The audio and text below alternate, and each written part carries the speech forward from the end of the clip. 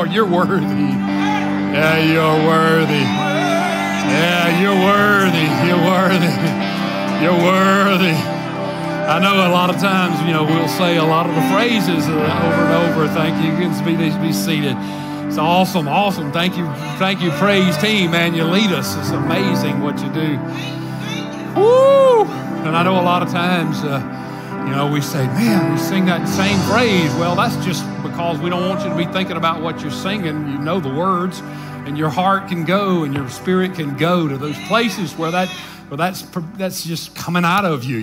It's just using that as a phrase to just begin to focus on what God's doing on the inside, what you're saying to the Lord.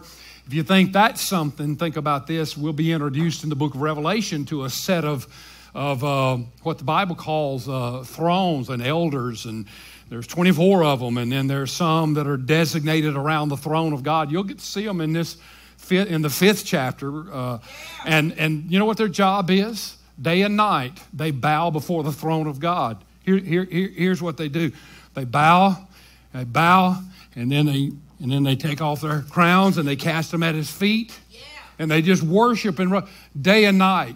When you get to heaven, you won't have to worry who these people are or how to identify them, because as you walk around heaven, it'll be easy to tell who they are. But they're the ones with those flat foreheads.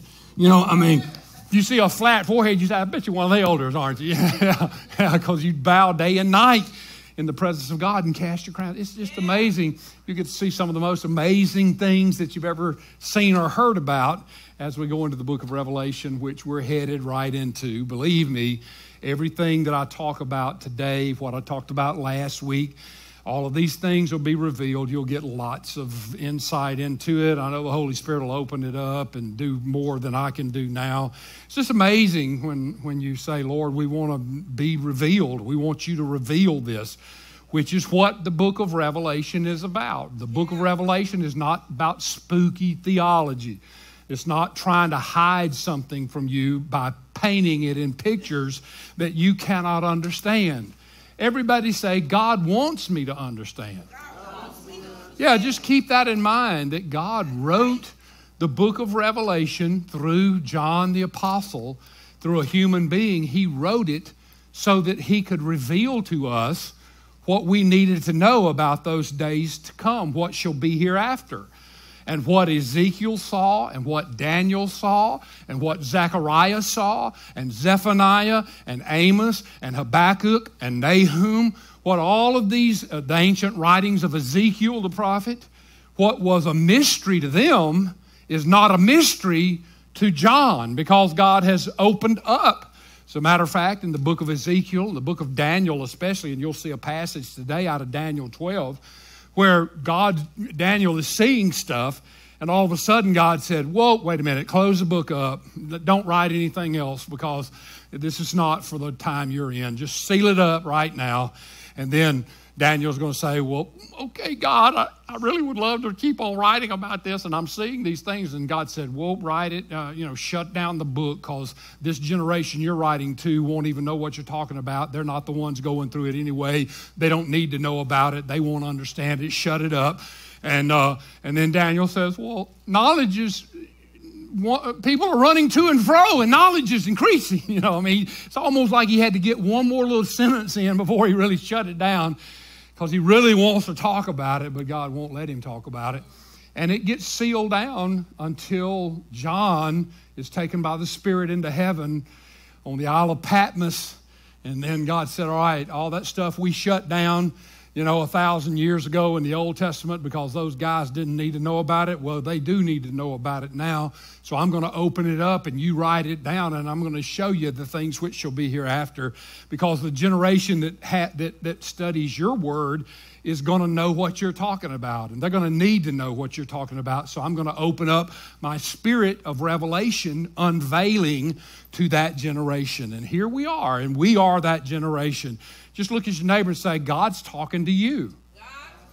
He's talking to you. This is not a mysterious book that is not intended to be understood. It is intended, and you can understand it, because the Spirit of God is going to give you the ability for me not only to talk about it and to see it, but for you to understand what's going on in this world we're living in. Because God believes we need to know this. And what is the revelation about? Is it about mysteries and craziness and these weird vignettes of action? No. Jesus says in the first chapter, in the first actual verse, the revelation of Jesus Christ. Yeah. In the first verse, this is the revelation of Jesus Christ. So what's the book about? It's not the revelation of end times. It's not the revelation of weird pictures. It's not the revelation of the devil, not the revelation of John, not the revelation of the acts of the Holy Spirit. It is the revelation, the unveiling of Jesus Christ. So you say, what's the book about? The book's about Jesus. It's really not about the weird, crazy Antichrist and the 7 seals and the 7 trumpets and the 7 vials that are poured out. It's not about the millennial kingdom and the tribulation and the 1,000-year millennium and about the end of everything. It's really, the book is revealing Jesus Christ. What's Jesus doing while all this is going on? What's Jesus doing to reveal himself? What is Jesus doing at the end of everything? Is he doing what he said he would do? Is he sitting on a throne of his father David in the city of Jerusalem and ruling and reigning for 1,000 years? Is Jesus true to his word, what he said? I mean, that is what the book of Revelation is about. Show me Jesus and show me what Jesus is doing in all of this. And so as we move through Revelation, what you should be looking for is, what does this say about Jesus? How does this reveal Jesus? Is Jesus who he said he is? Is he going to do what he said he was going to do? Keep your eye on Jesus. He's the center of the world. He's the center of the universe. He's the focus of everything. And so the book is going to talk about some unique things. Yeah, and the reason why is because how would you describe it? I mean, think about it. I'll write, I think the notes you'll get in a couple of weeks, because next week will be our youth Sunday, our children's Sunday.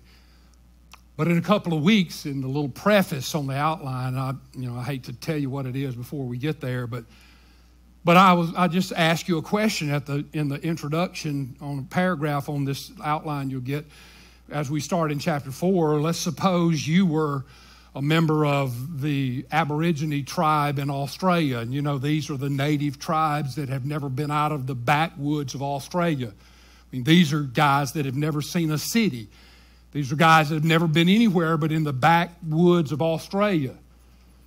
I mean, regardless of what was it? The movie, the guy, it just slipped out of my mind. I can remember all kind of Bible stuff, but sometimes Crocodile Dundee. Yeah, thank you, buddy. The Crocodile Dundee. You see these Aborigine in Crocodile Dundee. They just look like they're from the backwoods, but they really are like college-trained people. Well, how many of you know that that's not really the real picture? That Aborigine people that are original, they have never been out of the old back, and they don't know anything about modern technology, modern science, or anything. And just suppose you brought an Aborigine to America and let him live here a year and then sent him back to his people, and then he was wanting to try to tell his people what America was like. Imagine, you've never seen a microwave oven, neither have they seen a microwave oven. How would you describe a microwave oven to somebody who had no idea what you were talking about? How would you describe an automobile, especially at night with its light shining and the red on the back and the light on the front? How would you describe that to people that have never even seen a chariot, much less an automobile? How would you describe modern weapons of warfare with fire coming out and smoke and fire coming? I mean, how would you describe that? This is the trouble that God has in showing us heaven and heavenly things. The writers that God is using earthly, like John and Daniel and Nahum and Ezekiel and Zephaniah and Zechariah and all of these people are looking at things that they don't even know what they're seeing. And they know that the people they're writing to will have no concept of what they're saying. So they're just trying to reach and grab images and symbols and pictures of what that could be, so that when you hear it, you'll pop some kind of symbol or thought in your mind about, okay, that's what it's like, So, a fiery flame-throwing tank missile becomes a chariot with a mouth of fire, and out of his wings it shoots electricity. I mean, whatever the description might be. So in Revelation, we're introduced to like some weird symbols, but they're only weird because you have to remember that this was written to some people who have never seen any of this stuff, and by a writer who knows that and saying, how can I describe this crazy stuff I'm seeing? I don't even know what it is. And I know when I write them, they're going to go, what is this? So I have to try to use a symbol that will be as close so they can get some concept of what I'm even talking about. So a lot of these symbols are not difficult to understand as long as you keep in mind to whom this was written. I mean, everything has a context, guys. Come on. I mean, don't try to use a 2018 context to something that was written to, people 70 AD or 100 AD. A lot of difference between what you know and what they know. And so part of understanding prophecy is not to try to put some modern day spin on it. It's to think, who was this written to and how would they have received this? And so let me try to understand it considering who it was written to. So Revelation becomes not quite so, closed up if you just keep that thought in mind. That was one thing that can really help you gravitate and grasp this. But anyway, let me move on. With all of that said, and last week, and I am got to go because I got 9 of these, and I know, I can't lag over. We're going to get plenty of this, believe me. You're going to be, by the time we get through the next 13, 14 chapters or so, you'll be going, oh my goodness, But anyway, remember last week I shared with you, in case you weren't here or didn't get it written down, that the first sign, and the message is basically, Pastor, why do you believe that Jesus could come at any moment? Is there any reason to believe this? Is this just something you feel in your heart, or is there a Bible reason why you believe this? Well, if it was only something that I felt in my heart, then that would be one thing, although I really do feel this. But if the Bible talks about things that have to be in place clearly, prophetically, then that means that until those things happen, there's no possible way Jesus is going to come back. Because people have been preaching about the return of the Lord ever since he left this earth. The Apostle Paul said he felt like he was going to be alive when Jesus returned. The Apostle Paul said that. I believe the Holy Spirit puts that thought in our mind because it helps keep us pure, or it should. Because if I believe Jesus could come at any moment, my life's going to be affected by that, right? Because I believe if he could come at any moment, it's going to bring a certain amount of purity in me. Because I don't want him to come and here I am, robbing a bank or stealing something, committing adultery, being disobedient to parents, or lying about. I don't want to come and him catch me in the middle of being sinful and wicked. There's just a certain amount of purity in that. It's an accountability issue is what it is. So I believe the Holy Spirit puts that thought in us to help keep us accountable to the things of God. Now, if you tell me you believe Jesus could come at any moment and your life is unrestricted by that, I'm going to say either you need to be in a mental institution or you're not telling the truth. You really don't believe that, or you somehow the cylinders aren't firing right up here. So with all that said, I'm just saying to you that there are real reasons, not just fantasy thoughts about it. And no matter what somebody said 50 years ago, 70 years ago, there were certain things that were not in place, and there was no way Jesus is coming again. If the Bible says this has to be true, then this has to be true. I don't care how much you want it or how much you think about it or how close some of these things are to looking like this. If it's not there, then it can't happen. Unless God's going to not be true to his word. And my goodness, for thousands of years, everything God said had to happen before it happened. I know that's kind of goofy sounding, but that's the truth. So in other words, just as an example, May 14th, 1948, and we'll talk about that in a minute, the nation Israel became a nation again. I'm not going to talk much about it at the moment, but just to show you an illustration of what I'm talking about. Before May 14th, 1948, the apple of God's eye, the fig tree, as it's called in the New Testament, was not even a nation. Israel did not exist, except in the hearts and minds of those that longed to go back to Israel. There was no nation of Israel. Israel quit being a nation in 70 A.D. when Titus, the Roman general, marched out, destroyed the city of Jerusalem, did not leave one stone upon another, plowed the grounds with salt, sowed the land with salt so nothing would grow again, and didn't leave one stone upon the other of the temple. The Jews ran for their life, and they'd never been a nation again. They scattered to the four corners of the earth, all over the earth, and there was no nation of Israel.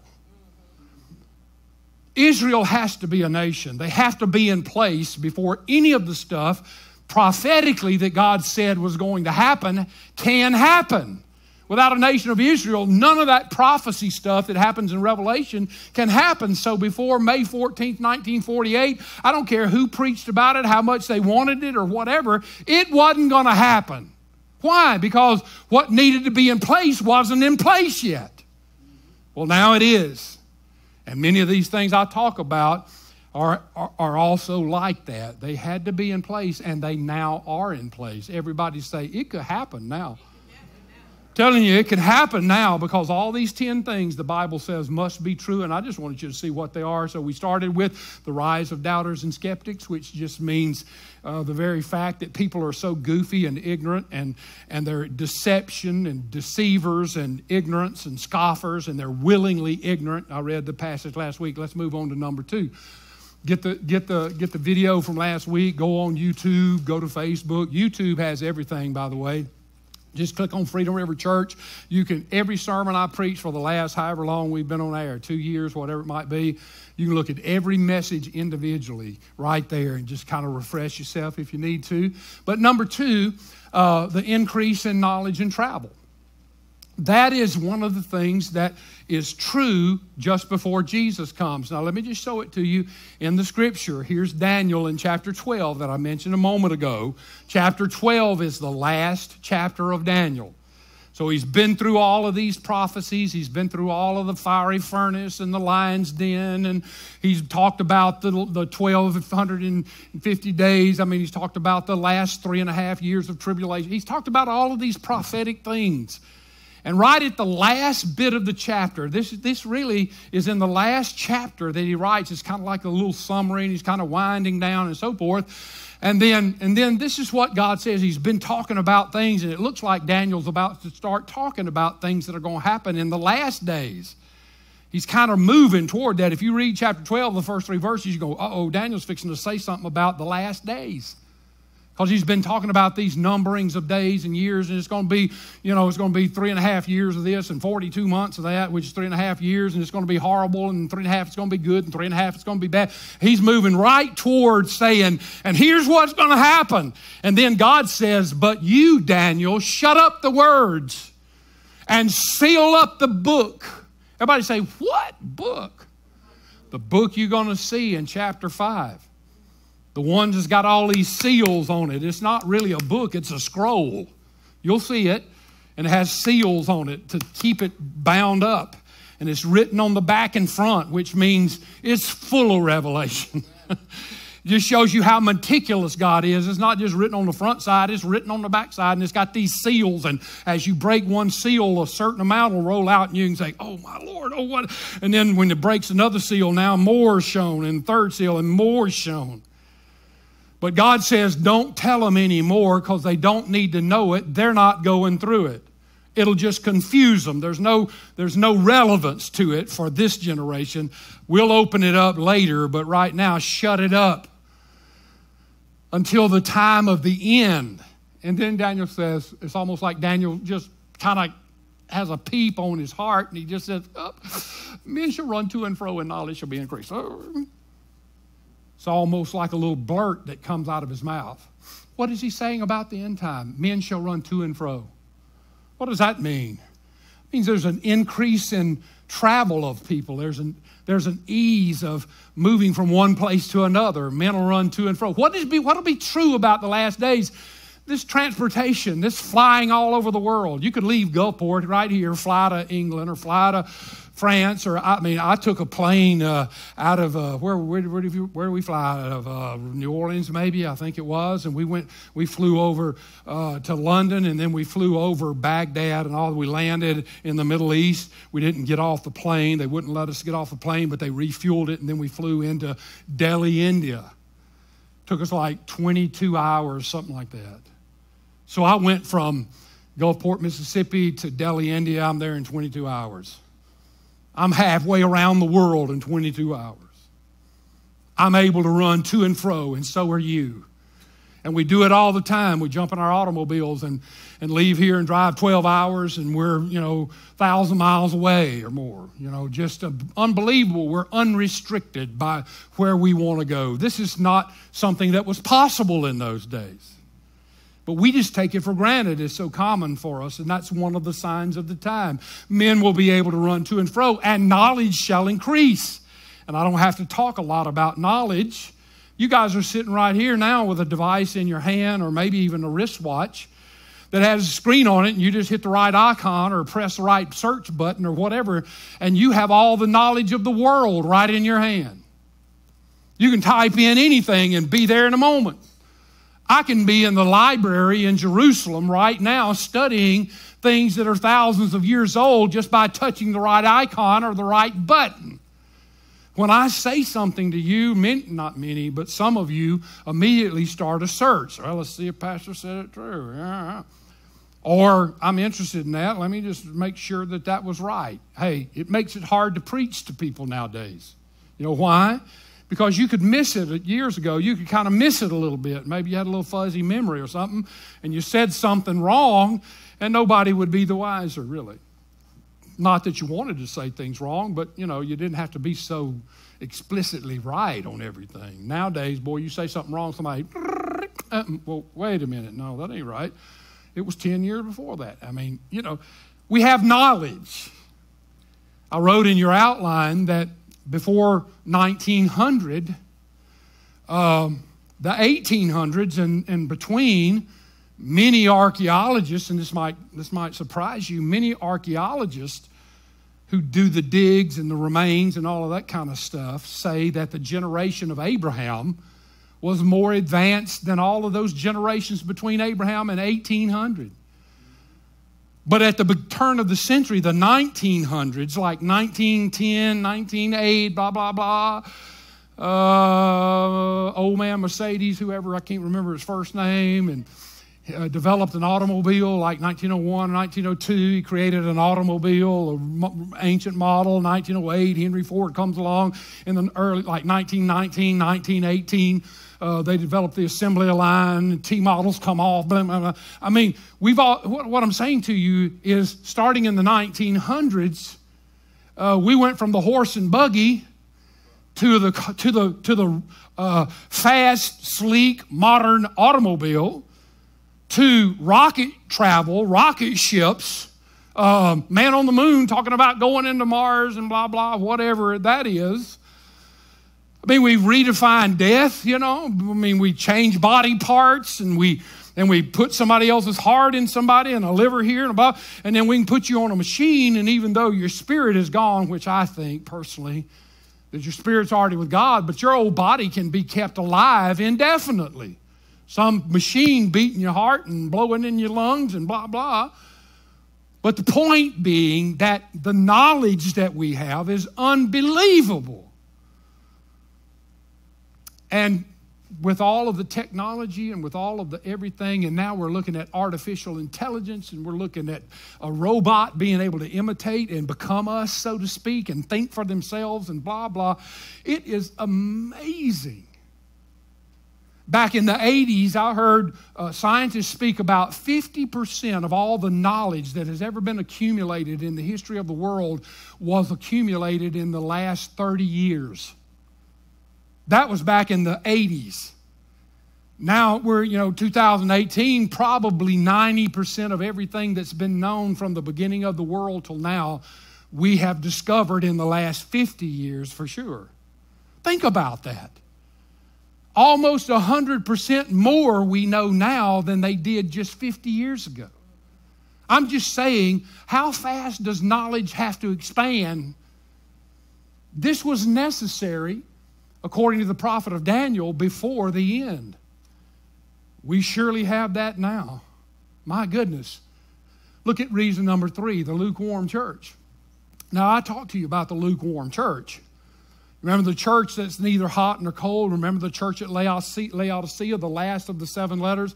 And God said, this church is so lukewarm. This church is so wishy-washy. This church won't preach about sin anymore. This church won't condemn things that the Bible condemns. You know why? Because it might hurt somebody's feeling. I'll guarantee you that as hard-headed as I am and as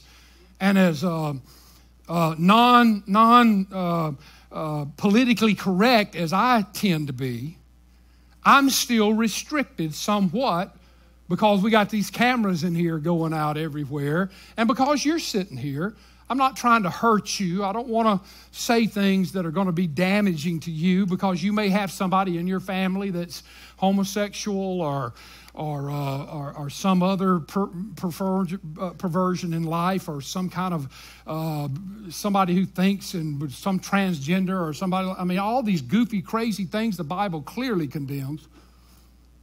I won't say anything negative, abortion, all that kind of stuff, because you may be sitting here, you already feel guilty enough about that. I'm not trying to pour guilt on guilt. I mean, I'm just saying that these are things that the Bible talks about, and that's one of the reasons we need a Savior, because we're so bound by sin and our lives are so ruled by perversion and all of that kind of stuff that the Bible is the only book in the world that says that stuff is not right. But we won't talk about it because somebody hears it and then it hurts somebody's feeling, and then they say to their family, your preacher's mean, and blah, blah. And then all of a sudden half the people or a third of the people leave here because I say something that's politically incorrect. Don't think that's not restricting. I mean, you're sitting up here in some denominations with women pastors. And I love women. You know I love women more than men, right? Right? And I believe in women, and if it weren't for the women in the church, I don't know what we would do. Our church we have women's children's pastors, we have women praise leaders, we have women that help in every form of ministry and with child care and with leading classes and stuff like that, but they're not the pastor. They're working under the authority of the head, like the Bible describes, that there's a certain order and a certain pattern, and this is what you're supposed to do. So here's a church led by a woman that the Scripture clearly says is not scriptural and godly. But because you can't get enough men in these watered-down denominations to step to the forefront, you got to use what you got. So you have lesbians and homosexuals and everything else, women leading congregations, clearly not biblical. And they're not going to preach against anything like that so that people will know that that's not God's order. Watered down, wishy-washy, go along to get along theology produces a church that God says, you make me sick. You make me want to vomit, and I'll vomit you out of my life. That's a sign of the time. That's the state of the church in the last days. And it doesn't mean every individual church is like this. It doesn't mean every individual is like this. It just means that's the spirit of the age. And you might find it hard to believe because you don't go to a church like that there are churches like that. And I'm just saying to you that there are far more churches like that than there are churches that are hot with the heart of God. And we should praise God and thank God that we're not a church like that. And it makes it difficult. Don't tell me that I don't feel pressure to conform to that kind of thought pattern. And some of the things that I've said today could go viral or whatever. And who knows? There might be some protesters out in front of our church saying, he hates women and he's a homophobe and he's a blah, blah, blah. I mean, you know that kind of stuff. And when you stand against something like that, no matter how sweet you try to be about it and gentle you try to be about it, heaven knows. Can we be honest for a minute? Look, I have homosexuals in my family. I have some I've grown up with all of my life. I'm not talking about my son or daughter or even any of my grandchildren as far as I know. But I have aunts and uncles and nephews and nieces, and some of them are lesbians or homosexuals. Yeah, everybody does, right? Now, God love them. Now, don't get me wrong. Don't get me wrong. I'm not saying, I don't know what God's going to do about that because I'm not in management. I'm in sales. I'm not the one who decides, okay, how does this reconcile and what does God do with this? I'm not the one who decides all that. So I'm not trying to be condemning. I'm just telling you what the Bible says about the way life will be in the years right when the Lord comes. So I love them. I interact with them. I'm not afraid that they're going to make me a homosexual. Just because you have a family member, it doesn't mean it's going to rub off on you. You know, it's not a disease that you can catch, you know. They're not trying to make me be one. So, hey, you know, go with where you are and let's see if God, the Holy Spirit, will convict. Because it's God who changes people's lives. It's not us. I don't care. Quit arguing about it. Quit being mean to people. You're not responsible for somebody else. Just love like God says love and let the Holy Spirit do what the Holy Spirit does, and everybody's going to be all right because God knows what needs to happen and how it needs to happen. And, you know, He's the author of life and salvation, and He's the one that decides, not me. So quit putting pressure on yourself and trying to be the all-convicting one. Say to this, I resign as general manager of the universe. That means you're not in charge. There you go. Relax and love people. And be sweet and gentle to them like the Bible talks about, and patient with them. And allow God to do what only God can do, not you. Quit condemning people. So anyway, I don't know how I got off on that. Oh, the lukewarm church, that'll do it. Yeah, that'll do it. We talked a lot about that. Let's move on. Number 3, the rebirth of the nation of Israel. And I started talking about this a few moments ago, but let me just say this to you. The rebirth of the nation of Israel happened in 1948. I believe that it is the greatest miracle of the 20th century, our past century. There were lots of things that happened in the 20th century. I gave you a list 2 weeks ago in an outline that listed about 12 big, gigantic things, like the introduction of the microprocessor in 1971 that made the little computer you have at home possible. Before 1971, they had these giant computers. I used to wire them when I was an electrician. They would have a room this big filled with computers with those spools that went, and they had to sit up on floors about 1.5 feet off the ground because they created so much heat. They had to have floors they set up on, and then they had to have their own power panel because they took so much power you couldn't have them running on the same power with the bank or the institution that they were in because they drew so much power and they spun and reeled and you got 1,000 times more processing in that little watch you're wearing than all they did in a whole room full of this stuff. So in 1971, the microprocessor was introduced, which made it possible for you to have the little desk computer and blah, blah. Everything was made smaller. That's a miracle, buddy. But the rebirth of the nation of Israel is a bigger miracle than that. In 1993, TCP, IP, which was called back then, and Al Gore had nothing to do with it, by the way. That lying joker. I don't know how people get away with telling such ridiculous lies. But in 1993, a group of American scientists created a network, and back then it was called the Network of Networks. That's how it started off, the Network of Networks. They invented and created a process for a network of networks to be networked together, which later became the internet. Before 1993, no internet. Yeah, how did we ever make it? And it wasn't the Russians, and it wasn't the Afghanis, and it wasn't the Venezuelans, and it wasn't the Indians, and it wasn't China. Man, this country's the engine of the world. Everything the world enjoys that's great came out of us. And the world leeches off of us and takes our devices and has a better life. God created this country. You need to respect that. We are not the villains of the world. We are the heroes of the world. Without us, none of this stuff I'm talking about would even exist.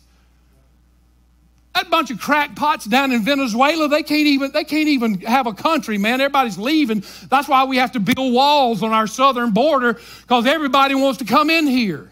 If we're so bad, why don't we have to build walls so nobody can get out?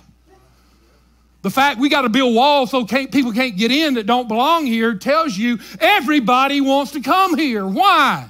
Because we're the heart of the world. We're the greatest country that's ever existed, and God established us, and God ordained us, one nation under God, indivisible, with liberty and justice for all. All men are created equal, and we are endowed by our Creator with certain unalienable rights, which include life, liberty, and the pursuit of happiness. And in a brief moment of time, we enslaved many of our great people. And then we fought a war to make sure that that didn't happen anymore.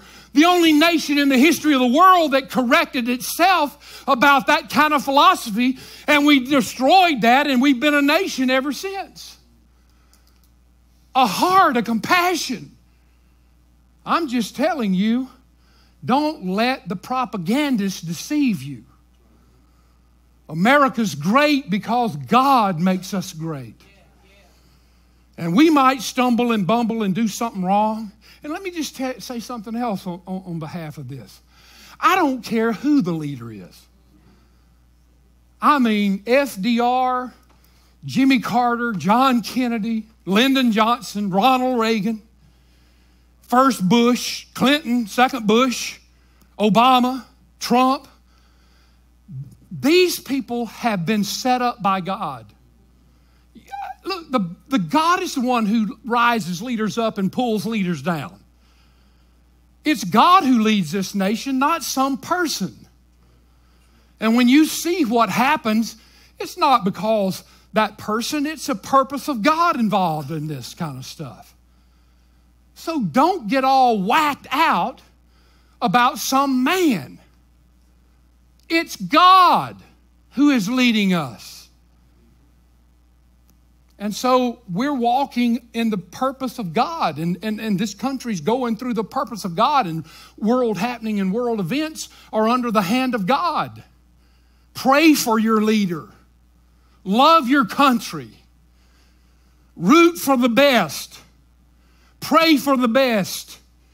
But don't just go. I tell you what would make your life much happier. Do any of you watch the news? All right, quit watching it. Just say, okay, for the next 2 weeks, I'm not watching a bit of news. You'll find out you'll be much happier. You won't be mad all the time about stuff. Get off of Facebook, man. Those goofballs on Facebook, they don't know what's happening. All they know is how they think about it, and then they try to paint it in a way that you'll think like them. Get off of that mess. I mean, hey, declare a quarantine. I'm quarantining myself for the next 2 weeks off of Facebook and whatever, Twitter land or whatever that stuff is.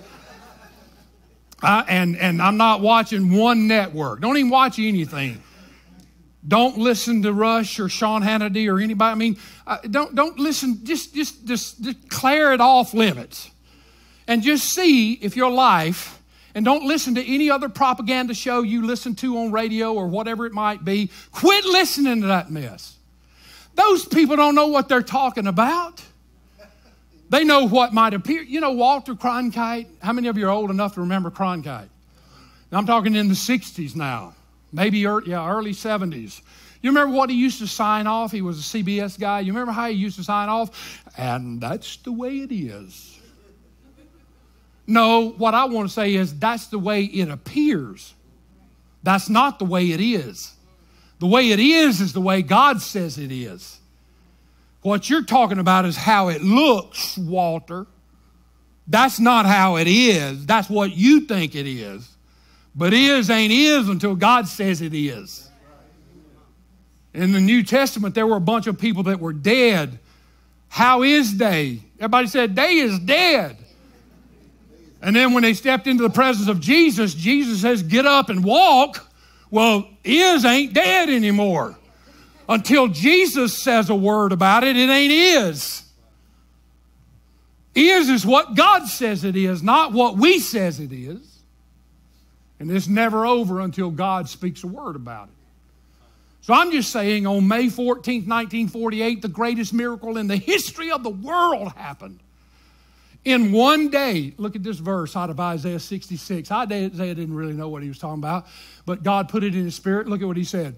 Who hath heard such a thing? Who has seen such things? Shall the earth be made to give birth in one day? Or shall a nation be born at once? For as soon as Zion, everybody say Jerusalem. That's who Zion is, the apple of God's eye, by the way. That's what he says. He calls it the apple of his eye. Or shall a nation be born at once? For as soon as Zion was in labor, she gave birth to her children. Isaiah is just saying, is it possible for a nation to become a nation in one day? Is that possible? Well, it wasn't before May 14th, 1948. And on one day, Israel became a nation again, raised the flag, and the Star of David flew over the nation. They played the national anthem. They began to speak Hebrew like they did when Jesus was there. Oh, my God. No other nation in the history of the world has ever, are you listening to me? I'm not talking about in the last 2,000 years, in the last 6,000 years. I'm talking about in the history of the world. No nation has ever lost their homeland, lost their people, lost their language, lost their culture, lost their finances, lost their identity, and has ever come back to be a nation again. No one has ever done that, except tiny little Israel, May 14th, 19. You know when they lost their land? 70 A.D. 70 A.D. Titus, the Roman general, came in like a plague. This is why Jesus, before he came into the city on the donkey and they waved the palm branches, he was on a hill and he looked at Jerusalem and he started crying. I mean, big crocodile tears. He wasn't just going, oh, yeah. I mean, he's weeping. That's what the word says. And the tears are just flowing and dripping off his cheeks. And he's crying and he's looking at Jerusalem and he said, oh, Jerusalem, Jerusalem, how often would I have gathered you like a mother hen does her chicks under my wings, but you wouldn't get under my wings. And because of this, not one stone is going to be left upon another. When did that happen? 70 A.D. Titus, the Roman general, swept in, tore the city to shreds. Not one stone left upon another. The Wailing Wall is evidence of the fact, and I've told you this before, the Wailing Wall that you see on TV now with the little prayers they stick in it and all that, that was underground. That was foundation stone of the temple of God. Anything on top of the ground does not exist because Titus did not leave one stone on another. The only reason we have the Wailing Wall is because it was underground and it had to be dug out to find the foundation, the wonder wall of the temple of God. That's where the temple stood, but it's gone because just what Jesus said in 70 A.D. happened. He said it in about 30 A.D. and it happened in 70 A.D. Just like Jesus said. And since 70 A.D., the Jews ran for their life because like Hitler will do in 1948 and so forth, Titus and the Roman government are going to hunt them down and track them down like dogs and animals and kill all of them. And they run in this direction. They run to the four corners of the earth. And they try to become Americans. They try to become Russians. They try to become Europeans. They try to become Australians. They try to become Indians. They try to become, Chinese or Japanese. They try to just go into the culture and become part of that culture and forget about Israel. They try to forget about the fact that they're Jewish, that won't matter. And as hard as they try, in every nation they went to, now I want you to listen to this. In every nation they went to, they became successful. They became prosperous in that land that they went to. They became productive citizens of the land they went to. They did not become liabilities and welfare patients and bums on the street. They became prosperous citizens of the land. It was like the blessing of God is still riding wherever they were. And they tried to be what they were. I'm going to be an American. I'm going to be a German. I'm going to be a Russian. I'm going to be a Japanese, whatever it might be, and forget about Israel. It's gone. But God wouldn't let them forget. The Spirit of God kept them stirred up. And the Zionist movement started around the turn of the century. Theodore Herzl, Chiam Weizmann, just to give you an example of what happened quickly. I know we're not into history, but Chiam Weizmann, who was the first president of Israel, was a chemist. This just shows you how stuff happens and how God's in control of things. In World War I, the British ran out of acetone. Everybody say fingernail polish remover. Great Britain needed acetone to make their artillery shells blow up the right way. They ran low on it. Chiam Weizmann, who is a Jew, worked as a chemist. He created a way of artificially making acetone in a lab, which now they could have enough acetone and enable Great Britain to fight the war and successfully fire artillery shells. And as the war was over, they said, what can we do for Chiam Weizmann? And they said, Weizmann, what can we do for you? And he said, let's give Israel a homeland. And then Arthur Balfour in the Parliament of Great Britain said, I want to make a declaration. And here's the declaration, and it's called the Balfour Declaration, where Great Britain voted in their parliament, let's give Israel a homeland, because all of that land was owned by Great Britain. And Britain gave them a little tiny piece of land. And all the Jews all over the world, all of a sudden their heart began to go boom, boom, boom, boom. Holy Ghost, God has given us a homeland. Let's go back. Let's go back. And the days that followed that, I know 400,000 were placed in old B-52 bombers from the United States of America. And they took the American flag off of it and put the flag of the United Nations. So in case one of those planes got shot down, which they were trying to shoot them down, because the Arabs didn't want them back there, so that we would not be in an international war because they shot an American plane down. But it was our old B-52 bombers. They loaded up with 400,000 Jewish people from all over the world to fly them back into the tiny little spot. And they had to fly them over everybody around them that hated them. And Douglas MacArthur, the great general, you know what his comment was? Never in the history of the world have I ever seen so many people taken so many places and not one of them even got sick. I'm just telling you, it's miraculous. And God did this. And that had to be in place because all of these events that happened in Revelation happened around the city of Jerusalem and in the land of Israel. And the Jews have to be in place and the armies have to be marshaled against them. And I'm just saying, before May 14th, 1948, Jesus was not coming back because there was no land of Israel. But it is now, and he can come back. There'll be a lot more said. Let me show you this one because I like what it says. This is Jeremiah's prophecy. But the Lord lives, who brought up the children of Israel from the land of the north and from the lands and from all the lands where they had driven them, for I will bring them back into their land, which I give to their fathers. This is Jeremiah the prophet saying this thousands of years before it happened. Behold, watch this now, I will send many fishermen, says the Lord, and they shall fish them. What does a fisherman do? You're a fisherman. What do? You throw a lure into the water and you entice the fish to bite the lure.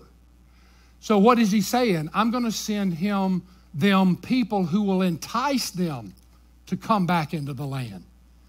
Theodore Herzl, that started the Zionist movement.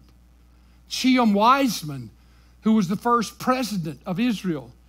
Others, Ben-Gurion, others were fishermen. They just started painting a vision and saying nice things. Come back, come back. And making people long to come back. Popping the lure. Enticing them. Come back home. Come back home. Everybody says, if there was an Israel, I'd go back home. Fishermen. Notice what else. And afterward, I will send for many hunters, and they shall hunt them from every mountain and every hill and out of the holes of the rocks. So what did God say he's going to do to get Israel back in its homeland? There's going to be enticers. Woo, come on, follow the lure. Come on back to the land. And they're going to be hunters. Adolf Hitler was a hunter. Adolf Hitler was somebody who hunted them and shot at them. What do hunters do? Hunters stalk their prey and boom, and shoot them, and the prey flees because they don't want the hunter. So God says, here's how I'm going to bring them back. I'm going to give people that'll entice them, and then I'm going to give people that chase them and hunt them so they'll have to come back into the land. I'm just wanting you to see and have respect for that God knows what's happening. And that all these world events are not hanging on what some crackpot may think at the next moment. Little Rocket Man and all of that mess, and Putin, by the way, those people don't control what happened on this earth. They are puppets in the hand of God. They think they're in charge, but God is in charge. Don't worry about it. And so God said that's the way it's going to happen. And you know what? That's exactly the way it happened. This just gives you a little respect for God. Why do the nations rage and the peoples plot in vain? This is in Psalms. King David wrote this. The kings of the earth shall set themselves, and the rulers take counsel together. Everybody say the UN, League of Nations, NATO. Who cares about NATO? Ridiculous. You think NATO's in charge of the world?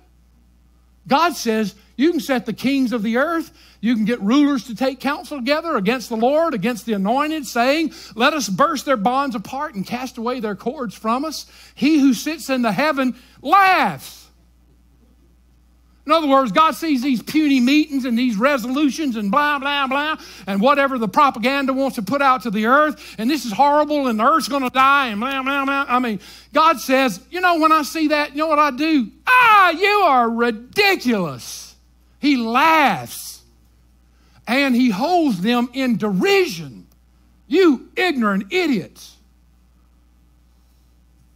And he will speak to them in his wrath and terrify them in his fury, saying, as for me, I have set my king on Zion, my holy hill. Everybody say, I'm going to set up a throne in Jerusalem for my Savior to sit on. And you're not ever going to destroy Jerusalem. And you're not ever going to conquer the city of Zion. And you're not going to stand in my way. I don't care if everybody in the world goes there to stop me. I'm going to do this because you're not powerful enough to stop me. And it's been written that Jesus is going to sit on the throne of his father David, which is in the city of Jerusalem, and rule for 1,000 years at the end of the tribulation. And that's what's going to happen. No matter what Putin says, no matter what General Xi says, no matter what the Iran mullahs and blah, blah, no matter what Donald Trump or Barack Obama or anybody else says, or the president of the UN or some ambassador, no matter what they say, God laughs at them. He says, you puny ants, thinking you're going to rule the world? How audaciously prideful and arrogant are you to think you've got some control? You're puppets.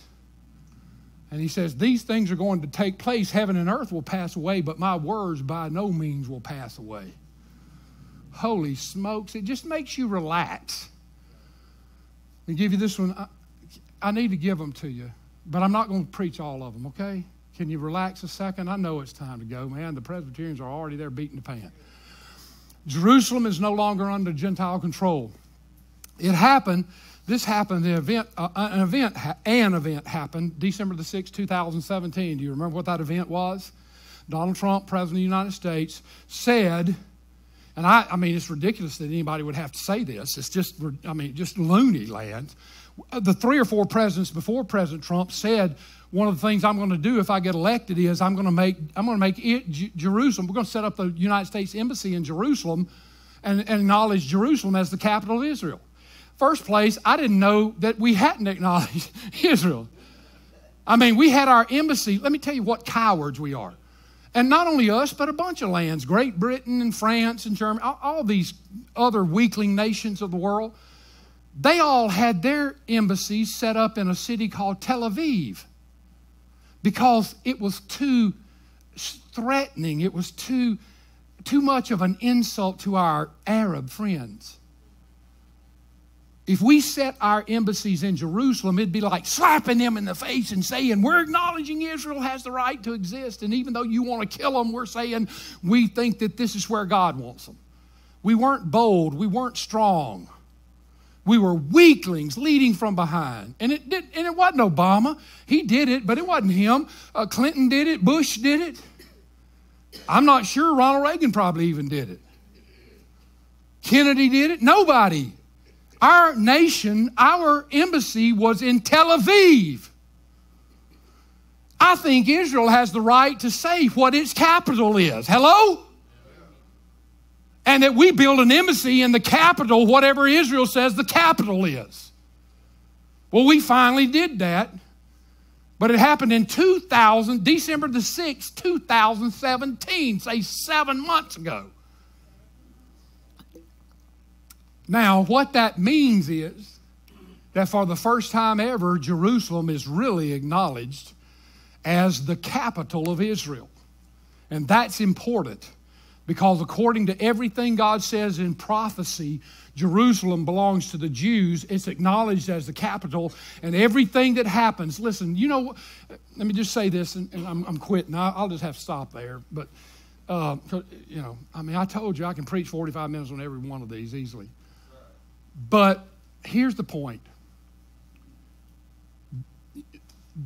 The fight over Jerusalem. Now, this sounds ridiculous. I know it does. But if you look at it, it not only historically is this way, politically is this way, and realistically is this way right now. Israel's in the news every day. I mean, somebody's always wanting to attack Israel and to destroy Israel and say bad things against Israel. In the United Nations, as an example. Now, just follow this. Think about the derision. Think about the looniness, the delusion. One of the second sign was intense deception in the final days. All right, think about this. And I'm going to tell you, now think about this, and you can look it up on your TikTok or whatever it is and find it. There have been something like, there's a council in the UN which is responsible for human rights violations. That means like killing people, enslaving people, beating people, doing evil things to people. Do you know that there are nations on the earth right now that have slaves? That people that they beat people, they kill their own people, they gas their people, they line them up at a ditch and shoot them and pour them in there and cover them up. Genocide everywhere. There were more Christians killed in 2018 than in all the history of the world put together. Being a Christian in a lot of lands makes you an endangered species. We got that crackpot in Venezuela down there that's murdering his own people and starving them to death. And he sits up in a palace eating steak and everybody else is on the street emaciated and blah, blah, and trying to run to America. And he's killing them before they can get to America because it's ridiculous. Now, I would say those are human rights violations, wouldn't you? There's only one nation on the earth that treats people the way we treat people. It's Israel. Israel is a land that has to protect itself, but it's not cruel. It's not, it doesn't do evil things like that. It's had stuff like that perpetrated against it, but it doesn't do things like that. Do you know that in the United Nations Council on human involvement or on human what's the word? It slipped my mind. Anyway, on the committee that's designed to bring proclamations and attention to human human dismemberment and all those kind of things. The Council on Human Affairs, they have had about 96 resolutions this past year. You know how many of those resolutions go against any of those other crazy nations doing terrible things? 0. There are probably 95 of them are against Israel, and about 3 of them are against us. The only two nations on the face of the earth that do none of that but try to rescue people that's happening to. This crazy commission is saying the very ones that are the rescuers are the ones that do it, and the ones that don't do it are to be lauded on this earth. I'm just saying delusion. I mean, come on, man. It's the Twilight Zone.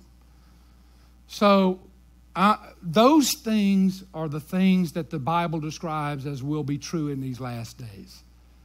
I'm saying these events are signs for you to lift your eyes to the hills from whence cometh your help.